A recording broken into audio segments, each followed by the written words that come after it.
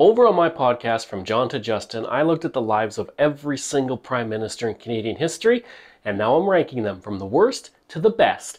And we're on number 1, the greatest of them all, the GOAT of Prime Ministers, and it could only be one person in my mind, Lester B. Pearson.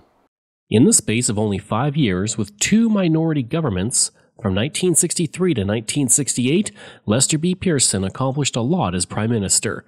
The Nobel Peace Prize recipient would lead the country during a transformative time for Canada. During his tenure, he implemented universal health care with Tommy Douglas, the Canada Student Loan Program, the Canada Pension Plan, introduced the Order of Canada, created the Royal Commission on Bilingualism and Biculturalism, oversaw the creation of the Canadian flag, and made Canada the first country in the world to implement a points-based immigration system rather than one based on race and country of origin. He would sign the Canada-United States Automotive Agreement in 1965, resulting in unemployment falling to its lowest rate in over a decade in Canada.